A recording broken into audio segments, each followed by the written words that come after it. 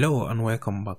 In this part of the tutorial, I'm going to start developing the service classes as well as implement some unit testing.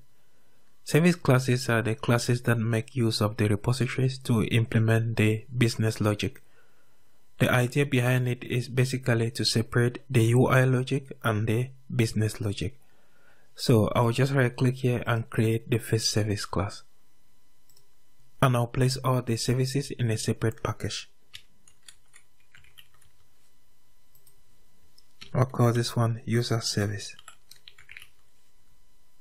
Then I'll annotate it with @service annotation so that this class will be created as a bin and placed in the application context. So I'll start by injecting here the user repository. Auto-wired private user repository.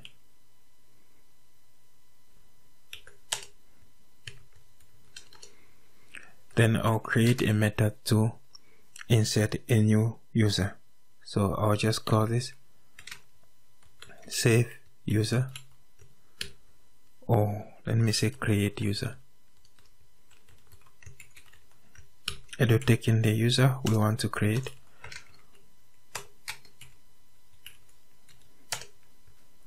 And before creating a new user, we want to hash the password. So I'll use bcrypt to do that. So bcrypt password encoder. I'll just call it here encoder.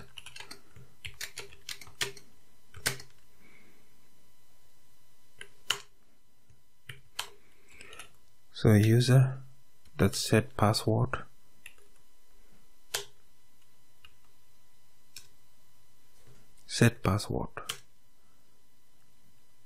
encoder dot encode, and again here I'll type user dot get password. And next we need to assign a role to the user, so I'll create a role here. I'll just call it user role.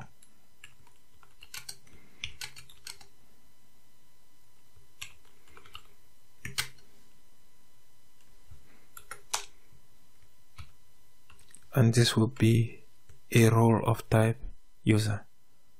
So I'll just type here user. Then I'll create here a list of roles, because the user can only take a list of roles. I'll call it roles. This should be a new array list. Then I'll add this role to the array list. So roles.add user role. Then user.set roles. That is fine.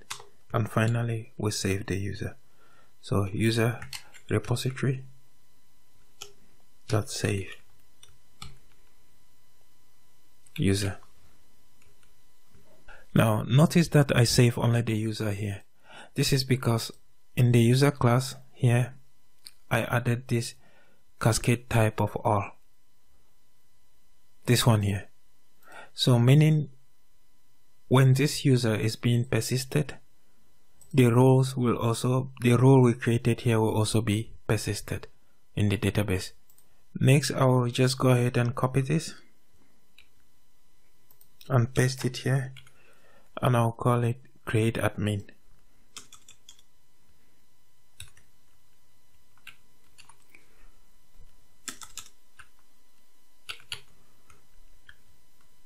And all what I'll change here is I'll set this to admin. Then I'll create a method here that returns just one user. So public user, I'll call it find one.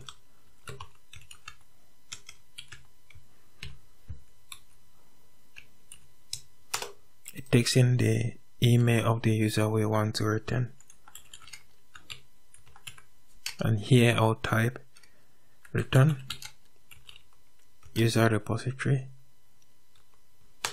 dot find one and pass in the email of the user.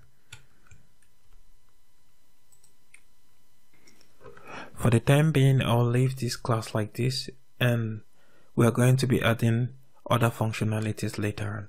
Then I'll create another service class for the task.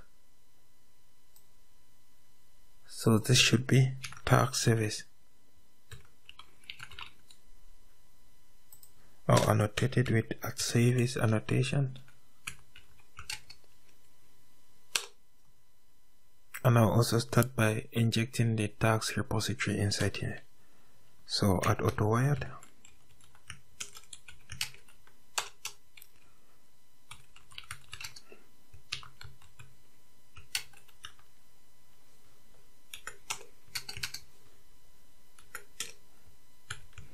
So I'll create here a method that assigns a task to a user.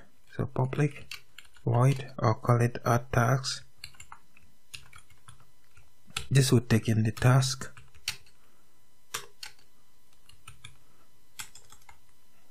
and the user.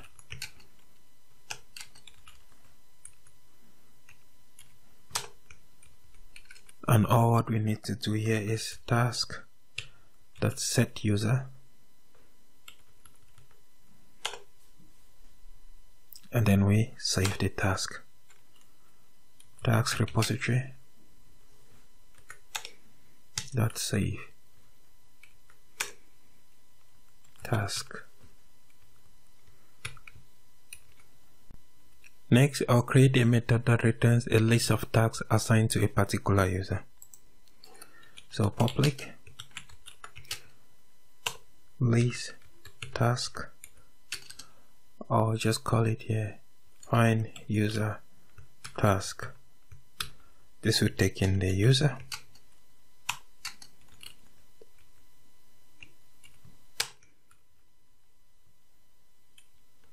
And here I'll type return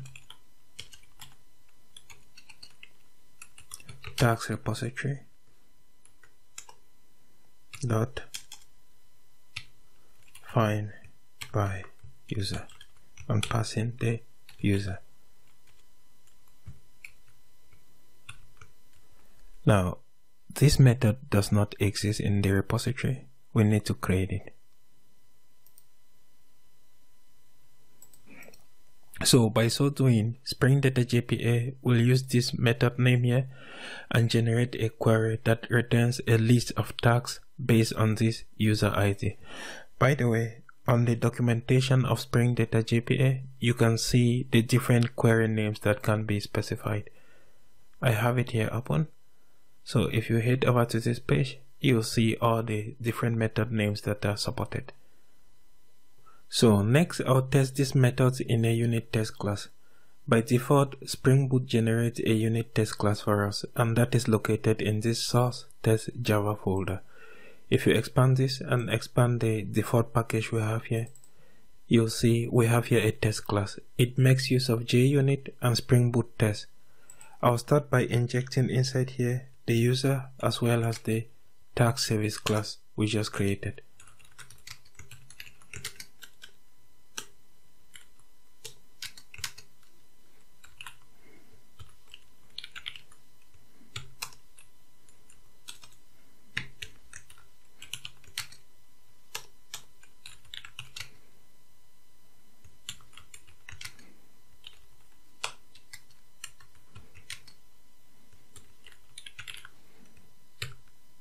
So I'll get rid of this method here and instead create the following. I'll call this one initdb.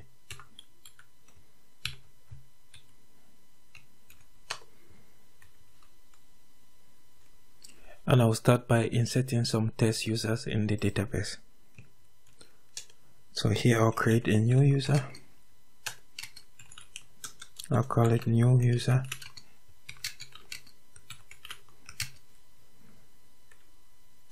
We'll need the email. I'll just call it test user at mail.com. The name, I'll call it test user. as well as the password. I'll set it to 1, 2, 3, 4, 5, 6. Then I'll call the create user method from the service class and pass in this user. So user service dot create user and pass in this user. This should be new user, like so.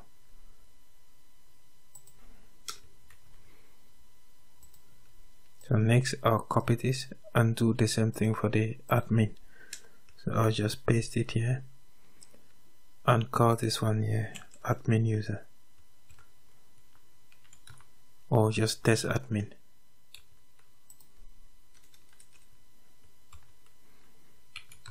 And I'll also create a new task and assign it to this user. So task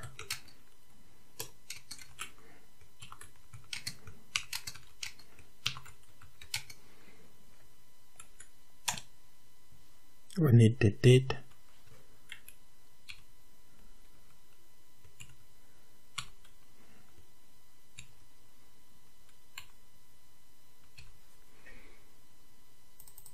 for the start time I'll just set here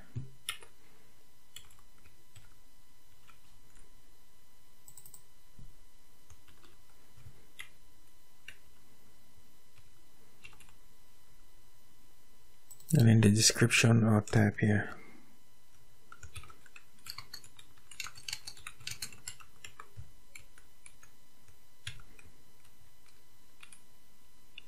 so I'll assign this task to this user. I'll copy this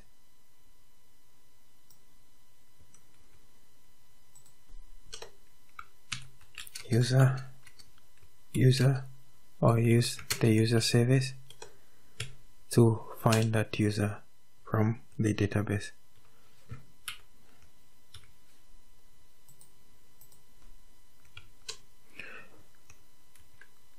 Then I can now call tag service dot add tags and pass in the user tags and this user object. So I'll annotate this method with add before annotation, which means that before any test that we are going to create here is executed, this method will first of all execute. So I'll create the following method here and annotate it with add test annotation.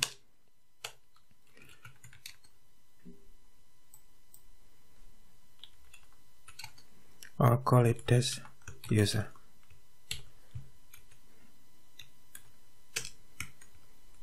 And I'll basically just copy this one here and paste it here. And all what I'll do here is I'll set that this is not equal to null. So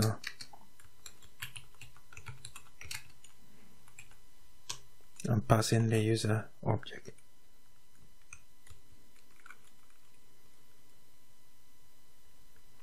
Again, I'll copy this and change this one here to admin. Then I'll just go ahead and copy this test admin mail here and paste it here.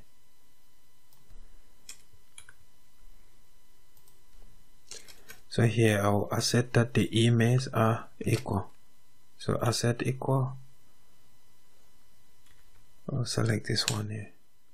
So we're asserting that admin dot get email should be equal to this email.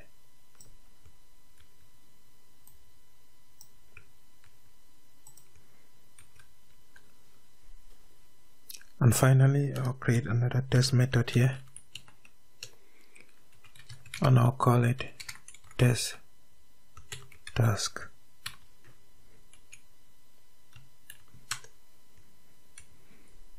And all what I'll do here is I'll find the tags that are assigned to this user. So list,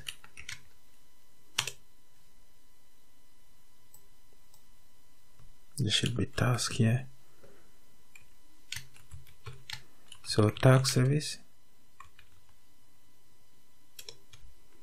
dot find user tags, and pass in that user. And now I said that this list is not equal to null, so I said not null and pass in the task. So next I'll run the test by right clicking on the class and selecting run as JUnit-test. Now if everything is green here, then the test was successful. So as you can see here in the console, all the inserts to the database as well as the selects were done. Also, the two test methods that we declared were successfully tested. So in the next video, I'm going to start developing the front end of the application. Until then, see you.